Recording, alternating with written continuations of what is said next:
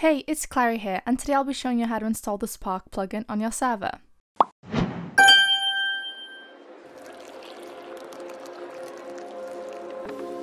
In order to be able to install the plugin, please make sure you head to your service and set it to either paper or spigot, as that's the server type required to run the plugin. I'll be creating a new service and setting the server type to paper there. I'll also be leaving the version as the latest, as that's usually recommended. Once you've pressed create service and everything's loaded up, you can then head to browse under the plugin section. This is where you'll be able to search up Spark and press enter. Then press install latest, as that will automatically install the plugin on your server. Once that's done, please make sure you restart the server for the changes to take effect.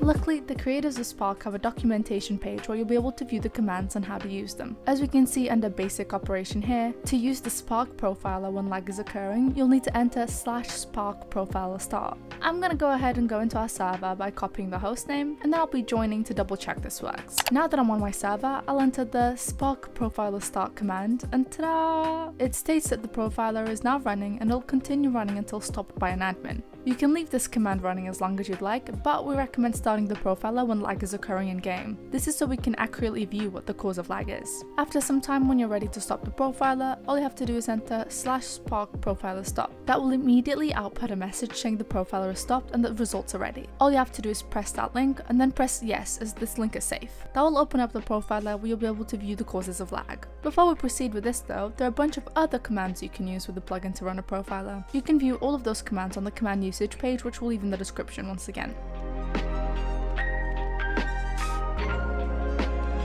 When first presented with the profiler output, it can be a bit difficult to understand at first. Firstly, what you need to know is the profiler consists of threads, meaning you can click on them to expand and view further information. The percentages next to each thread show how much time was spent executing that code. You should look for areas with high percentages to identify potential bottlenecks. Not only that, but at the top here you'll also be able to view the TPS, CPU, memory, and much more. You can even press the view entities, tile entities, chunks, and other options to locate the source of lag. For example, if you also see a thread with a high percentage of entity lag, we usually recommend installing plugins that manage entity lag. To view more information on how to read and use this viewer, we'll be leaving the Spark documentation below, as it details everything you need to know.